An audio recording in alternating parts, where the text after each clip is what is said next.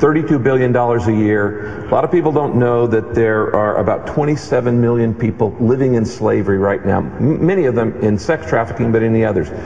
How do we speak out, and how do you plan to do something about that? Well, this has to be a top priority, and this is an area where we've already seen bipartisan agreement on this issue. What we have to do is to create better, more effective tools for prosecuting those who are engaging in human trafficking. And we have to do that within our country. Sadly, there are thousands who are trapped in various forms of enslavement here in our country. Oftentimes, young women who are caught up in prostitution. So we've got to give prosecutors the tools to crack down on these human trafficking networks. Internationally, we've got to speak out, and we've got to forge alliances with other countries to share intelligence, to roll up the financing networks that are involved in them. It is a debasement of our common humanity whenever we see something like that taking place. Okay, in 1 minute, because I know you could take the entire hour in this, tell me in a minute why you want to be president. I remember what my mother used to tell me. I was talking to somebody a while back, and I said,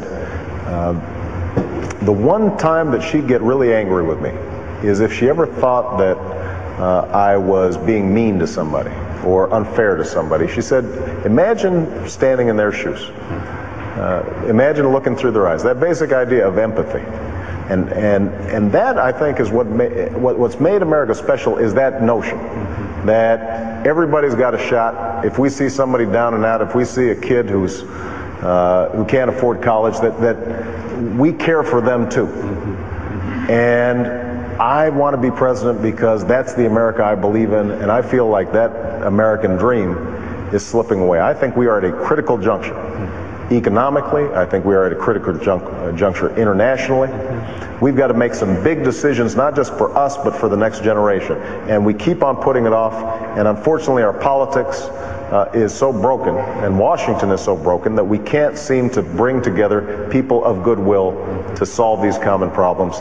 I think I have the ability to build bridges across partisan lines, racial, regional lines, to get people to work on some common sense solutions to critical issues. And I hope that I have the opportunity to do that.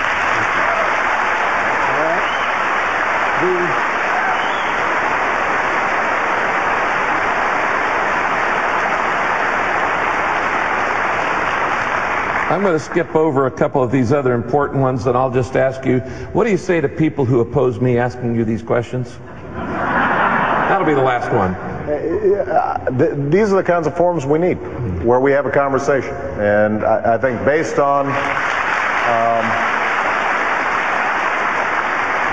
these conversations, the American people can make a good judgment. I mean, one of the things that, if you're a person of faith like me, I believe that things will work out, and we will get the president that we need.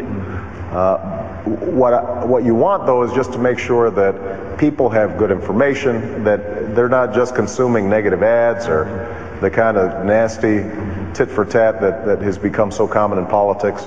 I want people to know me well, and I want people, I'm sure John McCain feels the same way, and that if we are both known and people know where we stand on issues, I trust in the American people. They're going to make a good decision, and we're going to be able to solve the big problems that we face. Okay, I've got 30 seconds.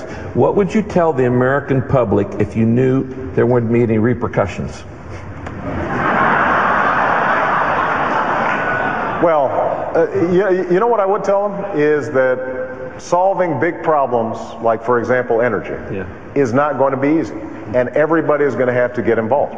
And we are going to have to all think about how are we using energy more efficiently. And there's going to be a price to pay in transitioning to a more energy efficient economy and dealing with issues like climate change.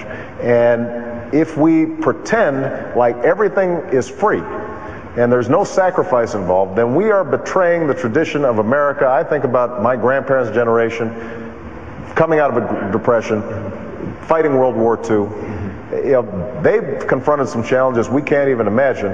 If they were willing to make sacrifices on our behalf, we should be able to make some sacrifices on behalf of the next generation. Senator, thank you. Thank you. Thank you. Now, okay. Would you stand? Would you stand and thank Senator Barack Obama? Let's right here. Right here.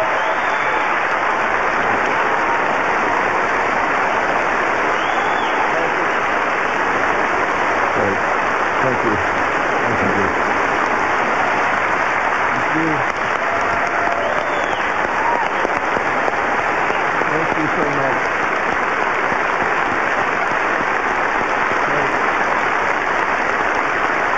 Thank you. And while you're still standing, would you welcome at the same time Senator John McCain? Would you welcome him as he comes out here?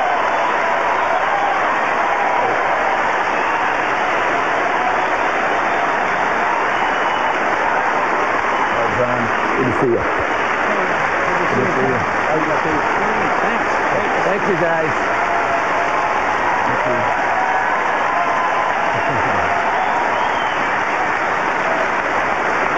Great. Thank you, guys. Thank you so much.